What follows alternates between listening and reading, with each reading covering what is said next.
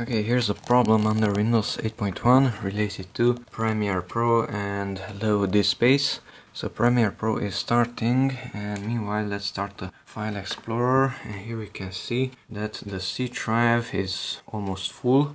Okay, so out of almost 60 gigabytes, not even 1 megabyte is free, so we have to free up this space on the drive C. Okay, so inside Premiere Pro, let's go here to Edit and Preferences and Media Cache. So click on Media Cache. Okay, and here we have Delete Unused. Click on Delete Unused and let's check the File Explorer window meanwhile. It is already freer a little bit. 3.5 gigabytes were already freed up.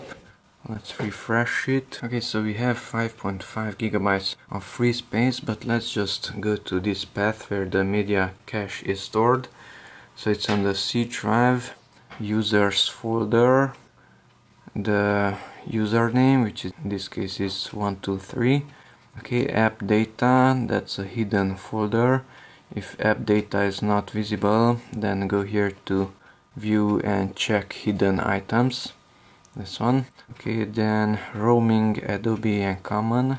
Roaming Adobe and common. Okay, and here we have the media cache files, which is full of files.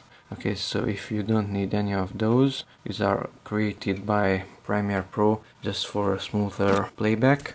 So I will press Ctrl+A on the keyboard, Ctrl+A, and all the files were selected. Now just delete them. Delete. Of course, now it's trying to delete it to the recycle bin. Yes, to permanently delete them. Okay, and now if we go back to this PC, now we have 21 gigabytes of free space on the C drive. Okay, so don't forget to clean up this media cache folder. If you want, you can delete them automatically. Media cleaning.